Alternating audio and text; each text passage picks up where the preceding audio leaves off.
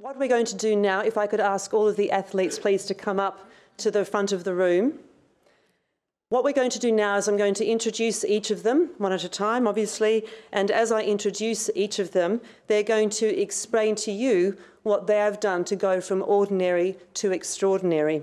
So my association, as I mentioned in my original presentation, has been for 25 years with the VIS, and I've been extremely lucky to be around elite athletes pretty much most of my life. I started as an elite swimmer at the age of 7, well, not quite elite back then, but obviously starting the journey there.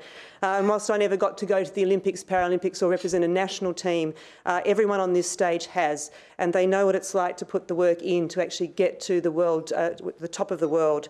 So in keeping with our theme, the first person, and what I'm going to do here, I'll turn this on, and I've got to be careful with sound, so that one's on. So Millie. Okay, I'm going to introduce you first, and then they're going to play pass the microphone around. So that's probably the best way we can manage this. But Millie Tapper, table tennis is her sport, and she was the first Australian woman to compete at both the Rio Olympics and Rio Paralympics in table tennis. She's a bronze medalist from the 2014 Beijing Paralympic Games, and she's currently completing her degree in exercise and sports science and a diploma in conveyancing at RMIT. So Millie, what advice would you give people, or what is your secret from going from ordinary to extraordinary? Yeah, I think for me it would have been the resilience to failure. I failed time and time again, and that sometimes scared me as well. But in the end, I decided that I would just do all the work I could in absolutely every area to the absolute best of my ability. And then I think by doing that, I ended up almost overachieving. And then, yeah, I mean, by putting in that little bit of extra work, if I fell short, it was still better than I could have expected. And how did you feel about being able to go to both Olympic Games last year? Yeah, I feel, I guess, probably really privileged, obviously, being a Paralympic athlete, to then, show up the able-bodied athletes was quite exciting. But, yeah, I mean, it all required so much hard work and a lot of discipline, a lot of dedication, a lot of help from family and friends. But to be able to go over twice, it was a little bit of deja vu. But I had a fantastic time, and it was all the hard work was definitely worth it.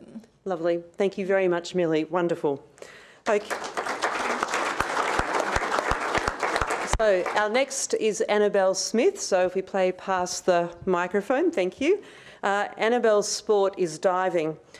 She is a dual Olympian and Rio Olympic bronze medalist in the 3-metre synchronised springboard, bronze medalist in the 2010 Commonwealth Games in Glasgow, and she's currently completing an exercise science degree at the Australian Catholic University.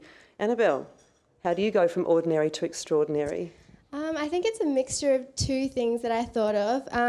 The first being having belief in myself, but the second being realising that I couldn't do it on my own and that I had to have a team around me. So the first with self-belief, a lot of times throughout my career, going through good phases, you think everything's all fine. But then, I got injured in 2015, and that was going to make it difficult for me to make the Rio team. And a lot of people were telling me that, if you're not on the 2015 World Championship team, then you're probably not going to be seen in Rio. And a lot of people told me that I wouldn't be able to get back after my injury. So kind of just believing in myself and trying to block out all the negative things that I could hear around me was a big thing.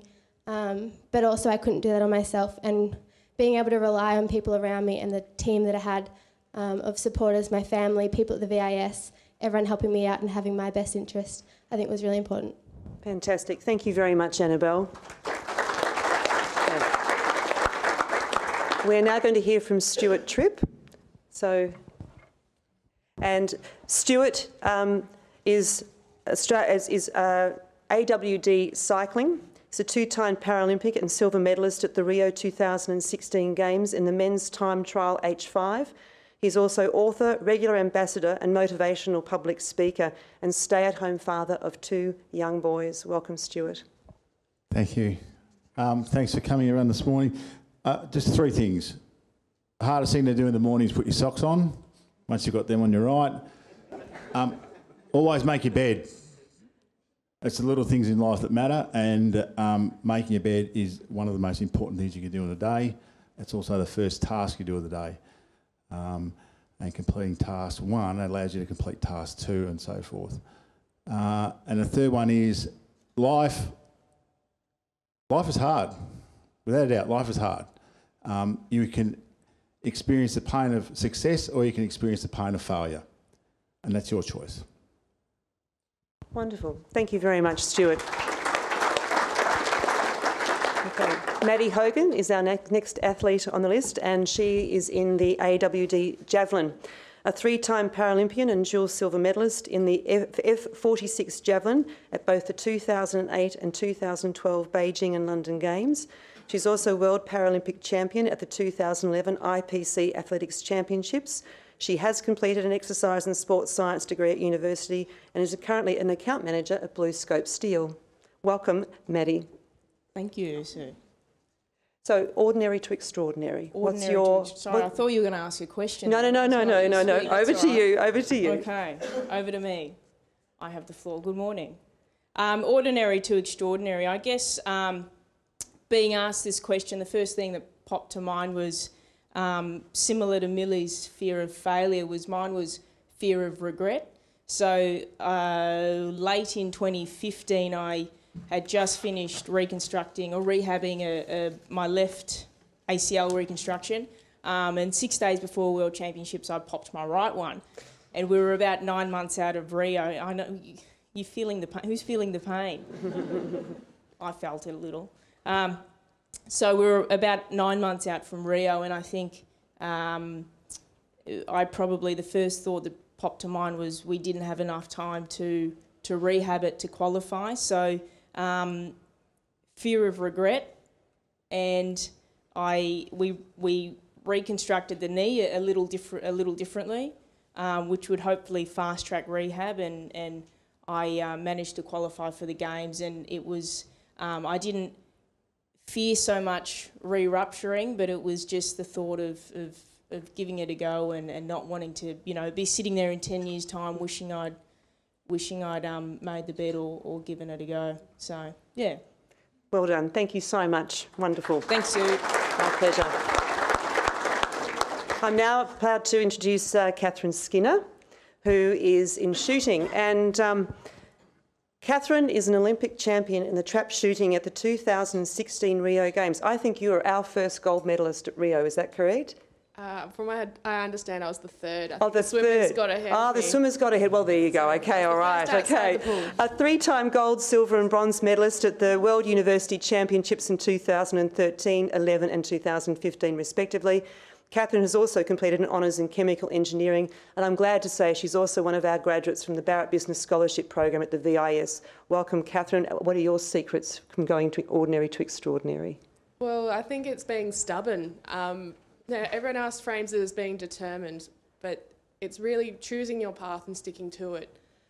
Because now, with doing my university degree at the same time as competing, I ended up taking 7 years to do a 4-year course. And I was frequently asked, like, why are you trying to do both things at once? Focus on one and your degree is going to have a longer term benefit. But it was a bit of what Maddie said, of fear of regret, but also I chose to do both, and that was what I was going to do, so I stuck at it. And within 12 months of graduating, I had my degree, and I also had a gold medal, and now no one's asking questions. Well done, Catherine. Fantastic. Now, I will get this right now because Alec Potts beside me and his 2 colleagues were the first medal that we won at Rio. Alex is in archery, a bronze medalist at the 2016 Rio Olympic Games and world junior record holder in archery. He is also the founder and manager of his own business enterprise, Eliza Archery, and he too is also a graduate of the Barrett Business Scholarship Program at the VIS. Welcome, Alec. Thank you. I think for me, it was probably the recognition that performance as an athlete and in running a business doesn't start from day 1, day 2, day 3, day 4 and build on this nice kind of upwards trend. There's peaks and you have your troughs. And every time I know for myself, when I go to a competition and I hit a peak and I do really well, that's great, but then you celebrate and you forget about it and you go out the next day. Every time we have a trough and we don't do as well as we're hoping, we sit there and we analyse it and we think about it. And every time you have that trough, you get that opportunity to analyse yourself and grow from those mistakes for next time. So I think it's really important to remember that the road to success doesn't look like that. Kind of curves and goes up and down, but every time you go down, that peak gets a little bit higher because you take those lessons you've learnt and take them into the next opportunity for success. Fantastic. Thank you very much, Alec. Our next athlete is Kate Doherty, AWD Triathlon. I'm sorry, beg your pardon. So next will be Kate Maloney, who is not at the Olympics, but if you love netball, you'll love Kate.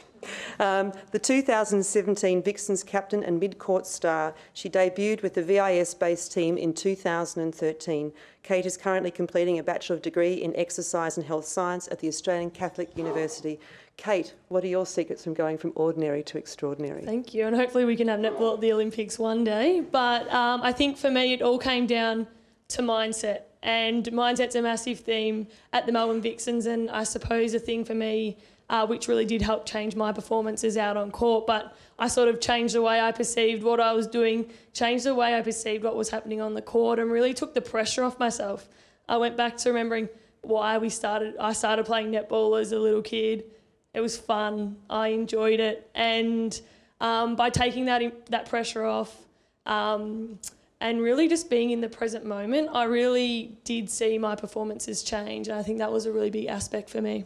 Fantastic. Thank you very much. Okay, we now have Jason Lees, and he's AWD and WCH at wheelchair rugby, a dual Paralympic wheelchair rugby champion at the 2012 and 2016 Games. You don't want to mess with them, I can tell you, they are tough guys. Jason is a silver and gold medalist at the 2010 and 2014 Wheelchair Rugby Championships as well. He is currently working with Disability Support Australia. Jason, what's your advice? Yeah, hi everyone, thanks for coming. I think what you'll hear from most athletes is, goes without saying, the hard work, determination, everything like that. But one of the big things within our team, and what I think sets our team apart from a lot of the others, is we put a big emphasis on having fun and enjoying each other's company, and having that between us makes us want to go that extra yard so we don't let each other down. And I think that sort of made a big difference for us, and it sort of showed in our results. Fantastic. Thank you very much. Alongside him is Matt Lewis, who's also a team member of the AWD Wheelchair Rugby Team, 2016 Rio Paralympic champion with wheelchair rugby. Matt is also completing a Certificate 4 in Accounting with Holmes Glen Institute of TAFE. He works as a bookkeeper in his spare time and assists with the education of young people in the dangers of risk-taking. Matt, what advice have you got for us in terms of going from ordinary to extraordinary? Yeah, so how I ended up in the chair was through poor life choices, but how I ended up here is pretty much through taking an opportunity. And so through that opportunity, it led to more, and I've found that some of the biggest opportunities in my life have come through some of the smallest means, and just kind of taking it when it's there and feeling like it can still fit into my life, and something I enjoy. So yeah, I was given the opportunity to play wheelchair rugby, and so I just started there, and then the next thing I realised it was a Paralympic sport. I'm like, I'm a bit of an eccentric, so I like to take things as far as I can go. So, so I've just tried to stick at it and not want to give up on myself to achieve that. So, wonderful. Thank you. Thank you very much, Matt. And finally, another AWD wheelchair rugby teammate and gold medalist, Andrew Harrison. He's a dual Paralympic wheelchair rugby champion at the 2012 and 2016 Games, a silver medalist at the 2010 World Championships, and he's currently looking to obtain his pilot's licence. So, Andrew, what have you got for us this morning? Yeah, thank you, and thanks for everyone for coming. It's not actually a pilot's licence to fly a plane or anything. It's actually to do with transport. But I think today my ordinary and extraordinary thing happened. I completely forgot what I was going to say when I got up here, which was pretty ordinary. So to actually be up here and giving you this is pretty extraordinary. But basically, it's kind of simple. Us three here, we've all had an accident. And, you know, a lot of Paralympians have had accidents. And just to be able to get back and compete in sport, either with a team or individually, is extraordinary. You know, we've had to overcome a lot of barriers. And, you know, to get out there and compete against other people around the world and get to see different places around the world is amazing. Fantastic. Well, I think you did pretty well considering. Okay, well, I'm glad to say that we're actually going well for time. So does anyone in the audience have any questions for our amazing people up here? Anyone got any questions you'd like to ask them? Doesn't matter if you don't, but if you do, please do so now. You're all in awe, aren't you, really? This is what's happening. I know. Okay. Look, we've had a jam-packed morning, and I would like to give a well-deserved round of applause to every single person up here. They make our lives better, even if we're sitting on the couch watching them perform extraordinary feats, but they also make our lives better because they're fantastic role models for all of us, our children, our friends, our family, to be able to actually get inspiration from and know that each day we get up, we get going, and we can actually make our lives and those around us better if we give it a go. So thank them all very much for me. Thank you very much.